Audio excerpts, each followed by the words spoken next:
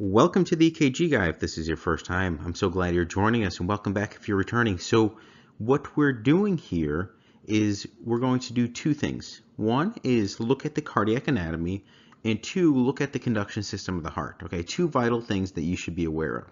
Okay, so firstly, when we look at the cardiac anatomy, we have to know where the heart sits. So the heart here is sitting in the center of the chest. Okay, notice that it's sitting in the middle of the chest and is directed slightly downward. Okay, so downward, also towards the left, and actually somewhat anterior. Okay, so the heart direction, think of it as down, anterior,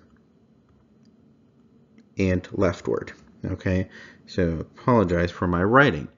All right, and there's four main chambers of the heart that you should be aware of. Okay, there's the right atrium, which is this one here. There's the left atrium, this portion here, the right ventricle here, and then we have the left ventricle, this one. Okay, so notice that you have two atria, a left and right atrium, as well as a right and left ventricle. Okay, and how blood circulates through these, you have a closed system, okay, and blood circulating throughout the vasculature and through the heart. Okay, so each atrium empties into the ventricle. So the right atrium empties into the right ventricle, and the left atrium into the left ventricle. Okay, and how blood flows is you essentially have blood in the right atrium coming to the right ventricle, and then from the right ventricle, this is not anatomically correct, but you can imagine the blood from the right ventricle goes out of the pulmonary artery, okay, and from there goes to the lungs. And from the lungs, it gets oxygenated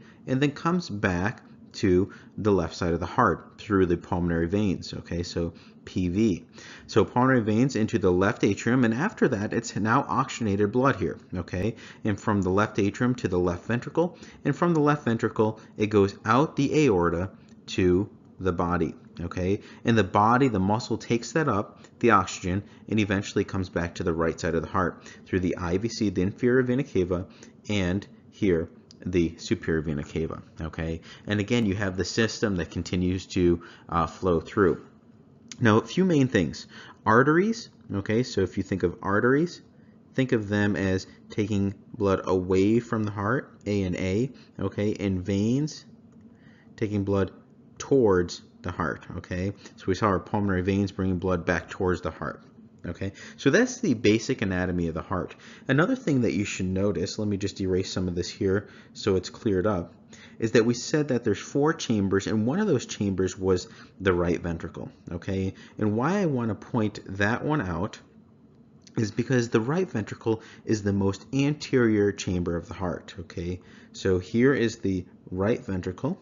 Okay, and this is the most anterior chamber, meaning it sits most anteriorly on the heart. So if I erase this here, this portion here is actually the right ventricle, the most anterior portion of the heart. Okay, and that's why we'll look at certain leads in upcoming lectures that tend to cover that position. Okay, so that's the basic anatomy. Now I do want to cover the conduction system of the heart. Okay, I think you can also learn this here. Okay, and so we've already started. We first said that there's the right atrium, we have the left atrium, right ventricle, and left ventricle. Okay, and now we have also our conduction system. So that was the anatomy. Now there's also anatomy of the conduction system. This is where we tend to start up here, and this is what we call the sinus node, also referred to the sinoatrial or SA node. Okay, both meaning the same thing. And from the sinus node or sinoatrial node, you have internodal pathways. These pathways here, okay, that come to the AV node. This is what we call the atrioventricular node or AV node. Okay, so coming to this position here. So we have the sinus node followed by the AV node. And from these internodal pathways, you also have one that comes over here to the left side and depolarizes the left atrium, which we call the Bachmann bundle. Okay, so the Bachmann bundle. Okay, so that's another one to note. So the Bachmann bundle depolarizing the intraatrial septum in the left atrium. Okay, so imagine you have conduction starting here, the impulse generates and it depolarizes through the conduction system, through the atria, okay, to the AV node. So from the sinus node to the AV node, and then from the AV node, we have conduction that comes down through here, which we call the His bundle, okay, or the bundle of His. So this area here, you can see is the bundle of His, okay? And then from the bundle of His, we have some branches. We have the left bundle branch on the left side of the heart. Remember, this is the left ventricle and the right ventricle. On the left side of the heart, you have what we call the left bundle branch, okay? So imagine here you have your left bundle branch, and then on the right side, you have this right bundle branch, okay, that depolarizes the right ventricle. Now the left bundle branch is made up and subdivided into two fascicles, okay? We have two fascicles, and one's called the left anterior fascicle, and one is called the left posterior fascicle. Okay, we can call this one the left anterior fascicle, and then this branch here the left posterior fascicle. Okay, and then from there you have these fascicles and the right bundle branch that then go to Purkinje fibers and then to the individual cells, or the cardiomyocytes, the heart muscle cells. Okay, so that's pretty much how it works. All right, so the main thing here is this electrical conduction system is made up of these specialized cells, and some of the cells in the heart actually have pacemaking function, meaning they can generate an impulse, and others allow pretty much the impulse to transmit. Okay, they allow for transmission of the impulse through the rest of the cardiac system. The main function of this cardiac system is really to create an electrical impulse, as we've mentioned, and to transmit it in an organized fashion through the rest of the myocardium. Okay, in this electrochemical process, it generates electrical energy that is captured by the electrodes when we perform an EKG. Okay, so hopefully that makes sense. So hopefully this does not sound too introductory, and if it does, that's okay. It's critical to have a strong foundation of these basic anatomical features of the heart and the electrical conduction system.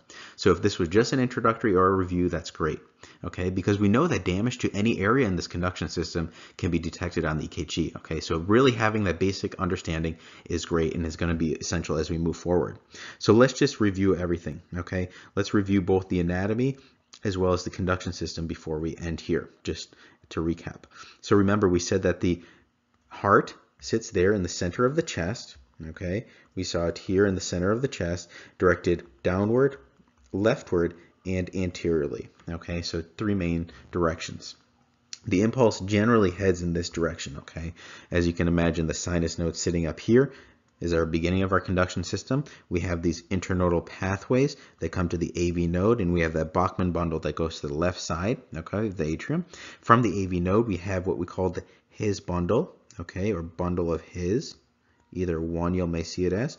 And then from there, we start to get to depolarizing the ventricles, okay? We call this the His Purkinje system. So the His and the Purkinje.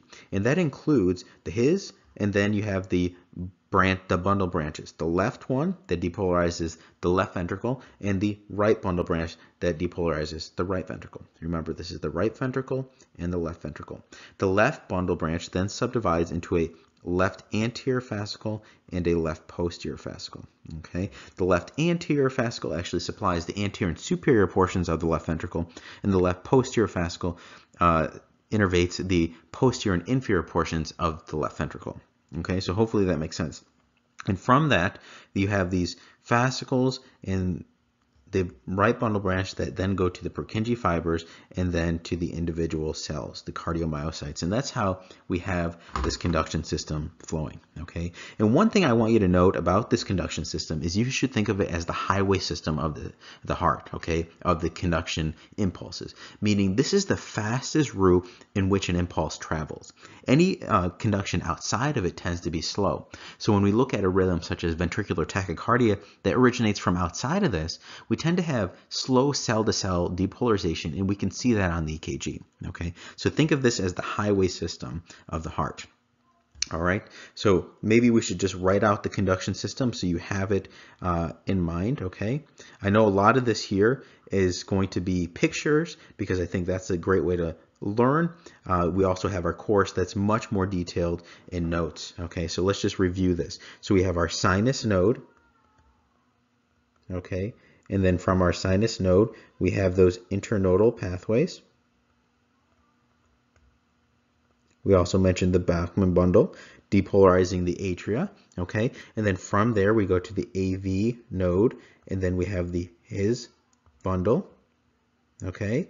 And then from the His bundle, we have kind of a subdivision. We have the left bundle branch, and we have the right bundle branch, okay? And then from the left bundle branch, you have the left anterior fascicle and the left posterior fascicle, okay? And then both of these then come back to the Purkinje fibers.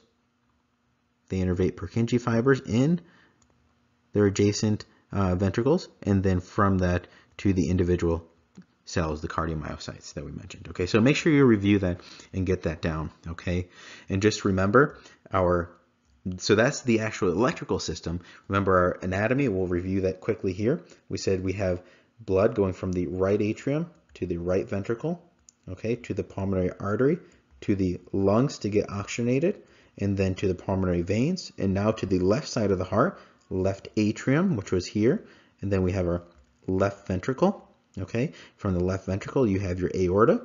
It goes to the body, where your muscle cells take up the oxygenated blood, and then it returns to the right side of the heart through the inferior vena cava or superior vena cava, and then your right atrium, and that starts back over again. Okay, so I just laid that out if you want to have those. Those are the key main things.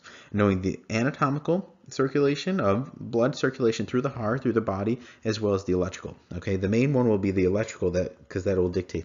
But I really want you to understand anatomy. Anatomy plays a huge role in how we assess the EKG and can really help you when we start to localize different features such as ischemia on the EKG. Okay, well that's the end of this lecture. We discussed the basic anatomy of the heart as well as its conduction system. I hope you learned something. So I'm so excited to share with you guys this new course that we made available, okay? This is a comprehensive course that we use now for training our technicians here at Mayo Clinic, as well as for those that are trying to use and build a foundation, okay? It's the most comprehensive course I've seen out there, and this is something now we're offering to you. Okay, so what does this course include? Well, this is a full color 175-page book. Okay, you can see that here. There's two formats actually. Here's one and here's that. One is the full size and this is the pocket version. You also get online videos. So as you can see here, there's a whole consortium of videos that is continuously updated and added to. We have some lessons. So this is kind of what the lessons look like. Here's atrial fibrillation as an example. And what happens is within this book, so every page in the book, so imagine you open to page 57 and that's atrial fibrillation. Well, you have a corresponding video and lesson with that. Okay, and not only do you have that, then you have questions that corresponding to it. There's over 750 practice questions that go with every single topic and lecture and page in the book. Okay, you also get clinical cases where we approach EKG. So if you're actually handed an EKG, how do you approach it? Okay, and how does it work in the clinical context? And that is discussed there as well. Okay, so that's always new cases that we're adding, and you'll get as well. There's also an ECG coding reference guide that we've put together. Okay, so how we code EKGs is based on different codes, and I discussed how you have actually a reference guide, which is this one here that we've put together, and then there's also corresponding videos with that as well. Okay, and there's also calipers, so you can see here that go along with that. So you can get all of this here, and how you get to that is go to the www.ekg.md, click on the course here. Okay, and then from there you can check it out. You can see more of the contents there. You can look at one of our videos as a sample and what's actually involved and what they look like, so you can get a good understanding. I'm giving you also 25% off. I'm not sure how long that will last, but you can use that to on checkout as well. Okay, now if you want more practice questions and you want to join our community, if you can find us on Facebook, just simply search the EKG guy. Okay, there's over 750,000 of us there that are always trying to learn and grow from each other. So check that out. We'd love for you to be a part of the community and just grow together and learn with us as we do so. Okay. Well, that's all I have for today. I hope you have a wonderful day.